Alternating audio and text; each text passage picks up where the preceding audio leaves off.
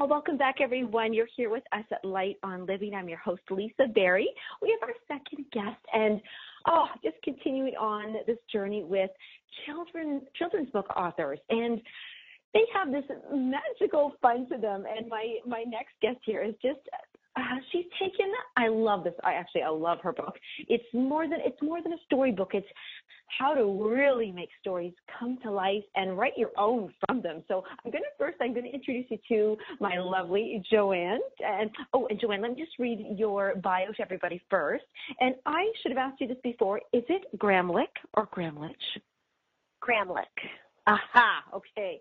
All right, everybody. We have Jo Ann Gramlich, and she is a speech pathologist and the award-winning author of Talk, Play, and Read with Me, Mommy, which was inspired by her personal interest and passion for helping young children and watching them learn and achieve. She believes that every child has a voice and should be heard, and that it begins by empowering a child to tap into their imagination and skillful mind. Jo Ann feels her philosophy of making learning fun brings out the best in our children and helps them to explore their own creative abilities during their early years and going forward. She lives in Buffalo, New York, where she continues her writing, educating, speaking, and creative endeavors. I love that. Hello, Jo Ann. Hi, how are you? Thank you for having me on your show. Oh, my goodness, it's absolutely my pleasure. Okay, I'm going to share this with everybody, and I will share pictures. I have to tell you, I received Jo Ann's book, Talk, Play, and Read with Me, Mommy, and it was like an explosion of party fun. Like, Jo Ann is just so committed to making things fun that, the book was in with toys and fun paper, confetti, and bookmarks, and my God, Jo Ann, I felt like I won something. That's what happened. I'm glad you like it. It really is fun. Again, the theme is making learning fun. So it even begins with packaging, right? So it's very inviting. The colors on the front, the rainbow of toys with the little boy, dreaming about everything a kid would dream about. So, and like I said, on the back of the book, there's also an image of toys. And right off the bat, before anybody opens up the book, there's an I Spy game. So you can look on the back of the book and peek at any of those images and grab a boat and say to your little one, can you find the little sailboat on the front of the book with the through the arch of the rainbow of toys? So right there, right in the beginning, like you said, a splash of fun. So splash! Oh my gosh, I love it. It is a splash of fun, and I have to share this. So everybody, you've got to even just to look at this book. You're right, it's fun, and on the back, what really actually helped me, and I have a very active, crazy imagination brain all over the place, so I kind of feel like I'm a little kid. When I looked at the back, it's very colorful, but it's organized. So the front is an explosion, and then on the back, it is very organized in a way that I could see me.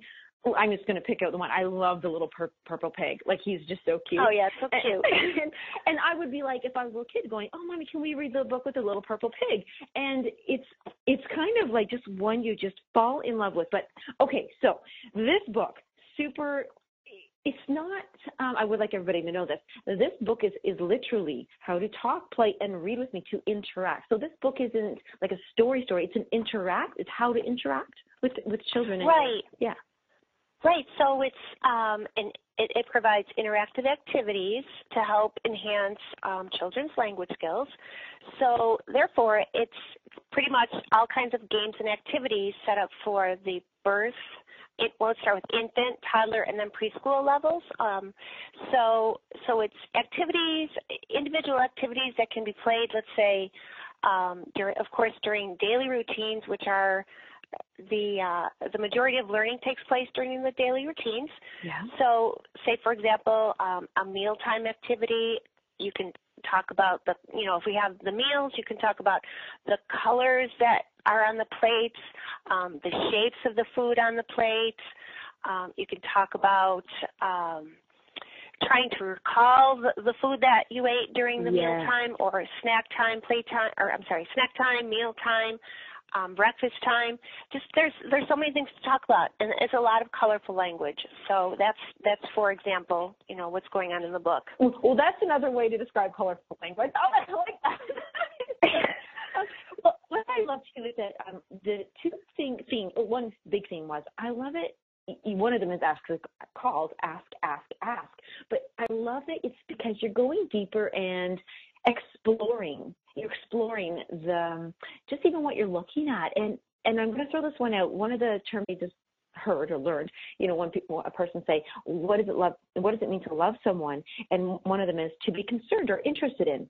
And one of your games that I'd love for you to share a little bit about this is called What Did You Say? And I don't know if you know that one so well as many of the other ones. But that says that, like, trying to think of which one. Okay, so I don't know exactly which one that is, but because I developed so many. But I'm thinking, what did you say as far as do you recall, like? Oh, okay. So I'm trying to think of the premise of the core of the activity. I could probably. Well, I can kind of help you this one. I love this one. Okay. Sit next to your child. Tell him that you're going to play listen and tell game. Say a sentence that has important information for your child to remember. Like, this is so valuable. Oh my gosh. Because you know what? Like, when you do tell, oh my gosh, I can tell adults, like, later on, say, can you meet me here or do something like this? And we forget, like, we're not putting it, like, where do we put it in our brain? So if we can teach them, as their children, we can say something. Oh, okay. Now it's coming to me. So this activity is understanding, listening, and recalling information. And the point of it is, again, this can be geared toward, any age level in the sense of going from that toddler preschool level, but you're kind of targeting the children. You're asking them questions. You can start out with higher level questions or levels that aren't so high. You can modify it because you're really going to know how to go forward based on their responses. So if you're going to ask a child, what state do you live in, or what city do you live in, maybe he doesn't really know, maybe he doesn't understand, and you can make it a little more complex, or bring it down to a basic level. But you're just, like you said, you're trying to share that information and let them process it and ask them and have them repeat it back and have them recall it. So then it's theirs. The information is theirs. And of course, any subject, you can talk about that with any subject. I think I mentioned birthdays, ages, addresses, phone numbers, cities and states. And it can be broken down to maybe something as simple as, like I said, one question. When is your birthday? And then if they don't remember, you can say, oh, your birthday's April 10th. When is your birthday? And it's just going back and forth with that kind of information. Oh, that's really neat. Like, you actually, you do tell them, you let them know what it is, and then ask them right away. And they go, oh, that's so fun. And then, and you start out, like I said, with one basic question, and then you can, add information. So when is your birthday and what year were you born? So now you're, asking, providing or requesting a little bit of more information and looking for them to retell it. And if they don't know it, that's when you're going to provide it, and you're going to go back and forth till they remember it. So it's because, a lot of the kids, I was asking some kids, I think it was today or yesterday, about their birthday. And unfortunately, some of the friends that I work with, they come in and they do not know their birthday. So, or maybe possibly they don't even know the street they live on. But the point is, that's how you're going to, get that information for them to remember, by having those conversations, which are really important. So. Yes. I remember when we were little, my sister and I, our parents always taught us that our license plate, because if we were ever, at a playground or park or whatever, and we could always get back to our car. Mind you, I feel like I would recognize the car more than the license plate, but, if we were Me too. asked if my security guard, or if we had to go somewhere and we didn't know to say, station wagon. Right. And it's, speaking of that, so talking about recalling, I have a terrible sense of direction, or even I inherited from my father. I know that. So I'll go to a mall. If I don't track where I'm going in that mall, I will not remember which way to get out, where my car is. It's terrible. So you see, like, if I'm having issues like this, kids have issues, of course, like this. So that's why it's important to communicate so many different topics with your little ones so they can begin to understand how to live in our world. So, just think about simply organizing a book bag for a preschooler going to preschool, trying to help them understand, put your pencils in here, put your books in here. It's a lot of information that we take for granted, but if you really break it down in a simple fashion, they can begin to process it, but you have to be so patient and just give them time, because each kid learns at a different rate.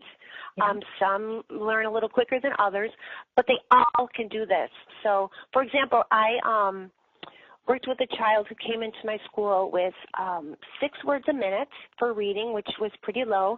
He was in 3rd grade, and with me taking the time, I took him under my wing. I'm not a reading teacher, but I bought a book on how to teach your kid how to read, and by the end of the school year, he had 100 words versus 6 words.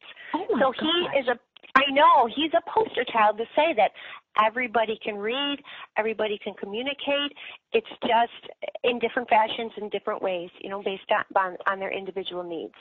I love that you said it's the give them time to process it. And I think that, oh my gosh, that's a big one, because yes, I love color is going to help us process things and remember shapes and animals and relating them. But if we don't give them, like what you said, patience, and if we don't allow them, any of us, to have the time to process it, we can't. It's not committed. Exactly, and the thing is, everybody, learns differently. There's also different learning modalities: visual learners, auditory learners, hands-on learners. Yes. So every child is taking things in differently. Some are more distracted than others. So especially in the home, you have to remember that you have to eliminate a lot of the distractions so your kids can learn during those daily routines. Like I said, there's so many opportunities, key opportunities to take in so much vocabulary, because especially between that birth and 5 before they're going to school, and of course that's when they're going to build their vocabulary to get ready for kindergarten. So daily routines, like I mentioned, the meal time, playtime, bath time, dress time, that's where it all begins. Just taking the time to be patient, and then also letting kids be present and take the time to be patient, and also let the kids be active in these daily routines. Like, for example, in the kitchen, children's little broom sweeping the floor, right? A broom is available for children. There's so many different objects available for kids to be used in a functional way. Let your kid, you're sweeping the floor, let your kid sweep the floor. So, and there's so much dialogue that can take place just from that simple little task. So just imagine all throughout the day, there's so many opportunities to help your child, build on his expressive and receptive language skills. Yeah, I'm really glad that you brought up that, to be active. It's one thing, it's like I want to call, one-dimensional learning. We read something, then two-dimensional, we learn and hear. But you're right, interacting and participating. Now, would you think that I'm just curious, if I have your book in my hand, and let's say I have two little children, let's say, is it best that I spend the time just one-on-one with a child, or them both at the same time? Well, of course, I do. I work with kids in school and after school.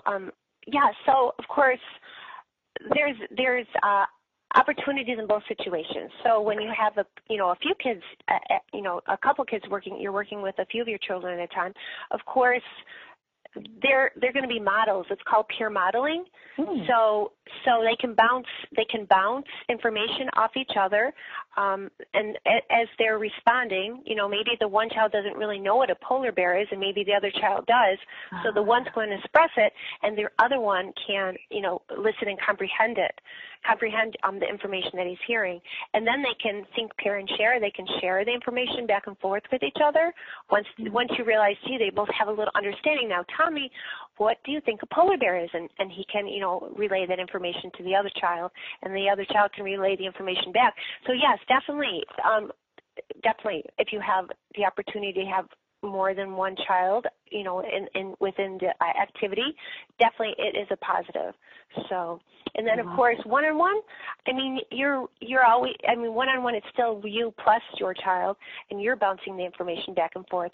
But like you said, there's benefits for both situations, but ideally, in our settings, the majority of settings outside, of the home and what have you, it's a lot of interaction with other people. So it's definitely beneficial for both situations. I love that. I love that you highlighted in both the situations. Here's another, I'm curious, the question again. I love this about how we learn. You talked about, I love this. I love that you have silly stories, and it's good to be silly. I'm going to ask you this. When I say silly, I can imagine being silly, like, saying silly things. And then what about baby talk? Do you have, because you're a speech pathologist as well, what is I don't know what the word is there a benefit to baby talk, or does it hold children back if we let them do it or we do it to them? What's the difference between silly and baby talk and things? Well, when you mentioned that, did you mention the silliness from one of the activities called Silly Story? Yes. All right. So I do that all the time. For example, let me just think. When I'm reading a story with the kids, just to keep them engaged. So let's just say we're talking about a cat. So the cat was hopping down the street. Now, maybe that's not a good thing, because maybe a cat. What I'm trying to say is that cats don't really hop; they walk, they run. So it makes the kids laugh. Or I'll say, I'm trying to think about something in the back. Something humorous. Yeah, I'm trying to think of something like I can't think right now what I'm trying to say. I don't put you on the spot. No, oh my gosh. I know, no, it's okay. So let's say, okay, say we're talking about cooking in the kitchen, right? I'm going to cook my meal on a sink, and something like that. I'm going to wash my dishes in the bathtub. I'm going to brush my hair with a toothbrush. So what it does, it alerts you to see if they're really listening, because hopefully they're going to respond and say, Miss Gramlich or Miss JoJo, what are you talking? You know what I mean? Get them to say no, then they'll correct it. So then I know. Yeah, so it does make them laugh, but it also makes the activity a little more, of course, more fun because we're laughing, but it also gives them the opportunity to think and respond with the correct answer. So that way I really know they're engaged when I say something silly, and then they respond and they say, stop, wait, that's not right. So, and they actually can point out what the answer, whatever. No, you wash your dishes in the sink. Right, and you brush your hair with a brush. You don't use a toothbrush. So you understand, like, just twisting it up a little bit to make it more inviting, more fun, and like I said, make sure they're on target and listening. So, and as far as the baby talk, well, okay, so of course when the kids are learning their sounds in the words as they're developing their sound repertoire, they are going. So, for example, some of the kids who have difficulty producing the R sound might say wabbit for rabbit. Yeah. And parents, when I work with them after school, the real little ones I have after school, they will comment and say how cute it is. But we do want to try to model the appropriate sounds, so then they can get that in their sound pattern repertoire. Yeah. So we can model like like a growly dog sound for the R sound, or a baby sleeping for the SH kind of thing like that.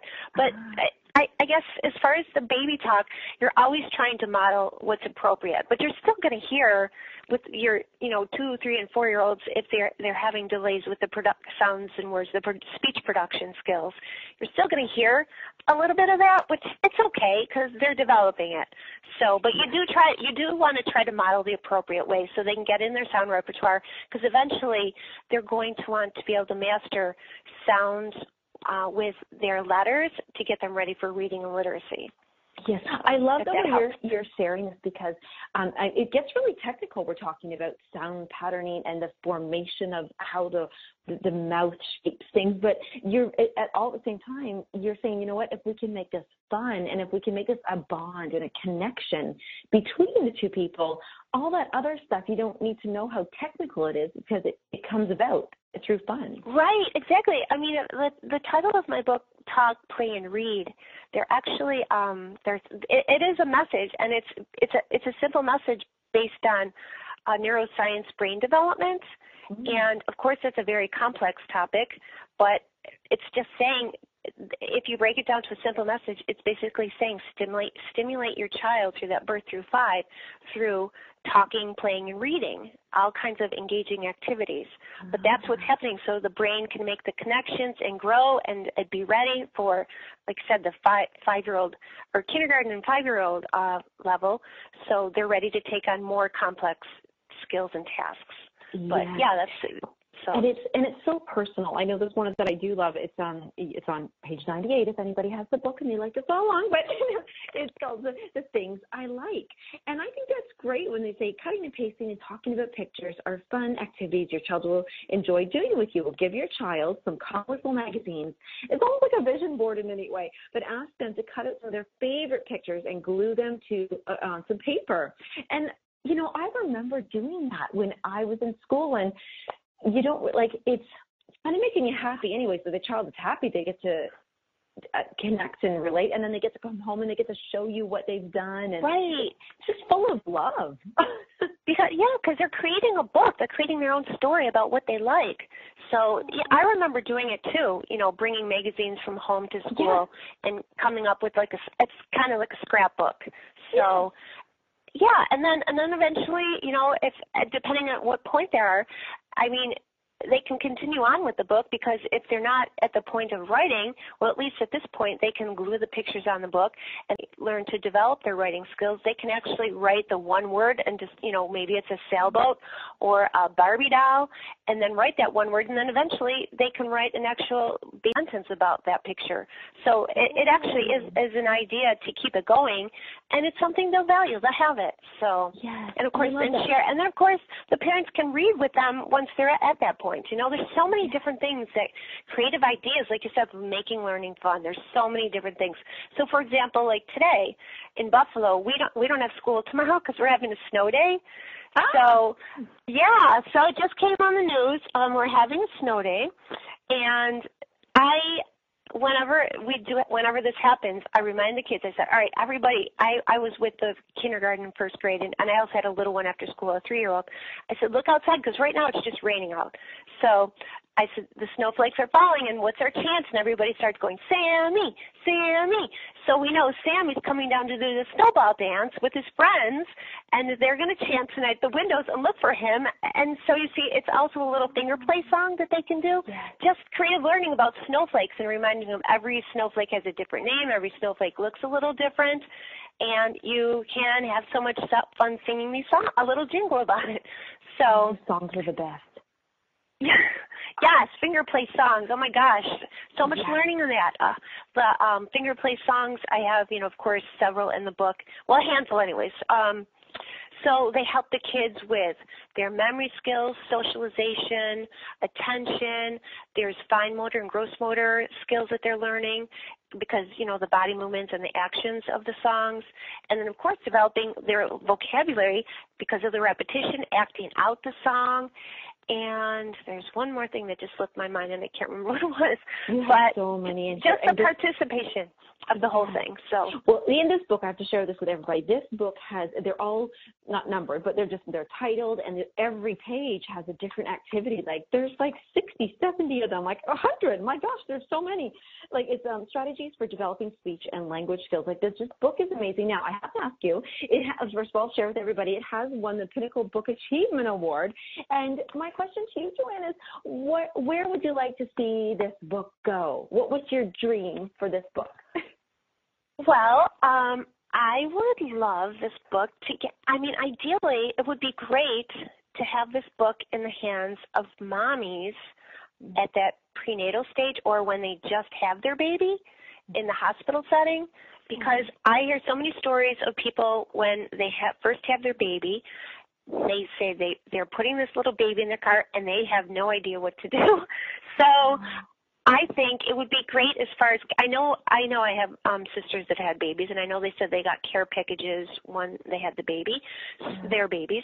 So I think ideally it would be great, because it's a great tool of how to start to engage, engaging with your child beginning at birth, because I think I believe that a lot of people are not quite sure that it starts with stimulating the baby's senses, soft rattles in front of their eyes, soft noises, turning their head to sound sources, just simple things that people might not be aware of in order to start communicating with their little one. It's not, of course, it's not actual words, but that's how they're communicating at that, birth through 5 months, and then 6 months they're babbling, and then they're beginning to produce jargon, imitating adult patterns, and then by 1 they have a couple of words. But you have to make sure that they call it the pre-linguistic skills before they can actually talk. So learning how to point to things, learning how to make gestures, learning how to turn take, learning how to share. There's so many different things. Yes. What's that? I'm sorry, what's that? We've grown and gone through so much. I love from babble to jargon to words to sentences to pointing to just like we are so accomplished. I know. That's the basis of the book. If you read through it, you'll see that it's really pretty much going from a sound to a syllable to a simple CVC word like cup, to some, one-word vocabulary, to two-word phrases, simple sentences, to more complex sentences, and then to conversation. But that's the point. That's how you get your child ready. It's really key for kindergarten. So in literacy skills. Well, I'm going to make a recommendation that I love your thing about getting it to moms who are literally in the hospital first times, brand new moms, because it even takes the moms, it gives them an opportunity to learn how they're going to teach. So I want to say thank you for writing Talk, Play, and Read with Me, Mommy. And this is Jo Ann Gramlich. And where can they get your book? I want to make sure that everybody knows. Okay, so it's available at talkplayandread.com. And then it's also available at Amazon.com and BarnesandNobles.com. Okay, perfect. And I also wanted to mention, what else did I want to say real quick? That I am working on Talk, Play, and Read with Me Daddies. So there's going to be a daddy book coming, hopefully, down the road. I'm almost done with it. It's just, of course, I work 2 jobs and I'm busy, but I'm doing the best I can to get it ready. And you're a mom. Yep, I just say because we want to include dads too. So yes, I love that. Thank you for that sneak peek coming up. We're going to feature that. So thank you so much. So I have just had the best time with both of you this whole show. It's so important to learn in such a fun way. So thank you, Jo Ann, so much for being a part of getting it there. Thank you so much. So Talk, Play, and Read with Me, Mommy is available. Everybody, Jo Ann Gramlich, and everybody just have fun and connect and ask. Learn about other people. All right, thank you. Everybody. Bye, Jo Ann. Thank you. Bye-bye.